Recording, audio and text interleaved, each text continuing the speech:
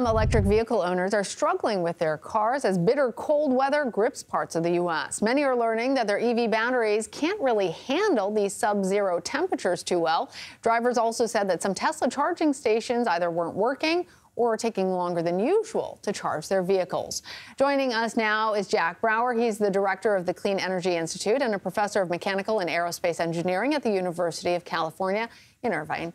Jacob, anybody who has tried to make a phone call on a cell phone in cold weather knows that cold is the enemy of batteries. So we should expect electric vehicles are also subject to the same problem. So what do electric vehicle owners need to know? Well, electric vehicles will use more electricity for providing the heat for comfort of the occupants, but also battery, electrochemistry, chemistry, and physics all go slower when the temperatures go low, and it's exponentially dependent upon temperature. So if temperatures drop 10 degrees, the processes have to decrease by almost 100-fold. So you cannot charge as fast, you cannot discharge as fast when the temperatures go low. Jack, does the cold weather in any way damage an EV's battery, or is this just a temporary condition? It's a temporary condition, and as a matter of fact, most electric vehicles are already built with the understanding that when it gets cold, you can't charge or discharge as fast. As a matter of fact, when you start a Tesla in the morning when it is cold, you will notice that it doesn't have as much regenerative braking or as much power that it delivers during acceleration.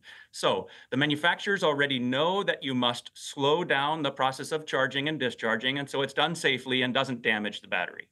And from what you're saying, it sounds like it's the same thing with electric charging stations. Is there a difference between electric charging stations that are out in public versus one that's potentially in a warm garage?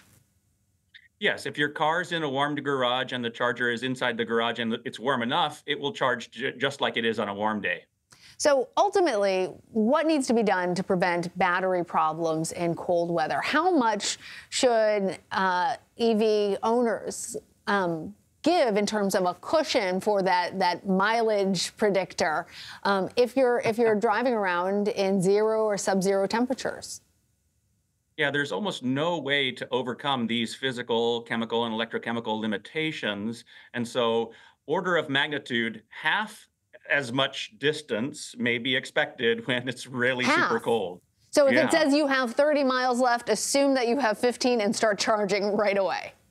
Correct. I think it's a little bit more than that you would typically get, like 30% less or something like that. But if you assume half, you're going to be safe. All right. Jack Brouwer, thank you. You're welcome.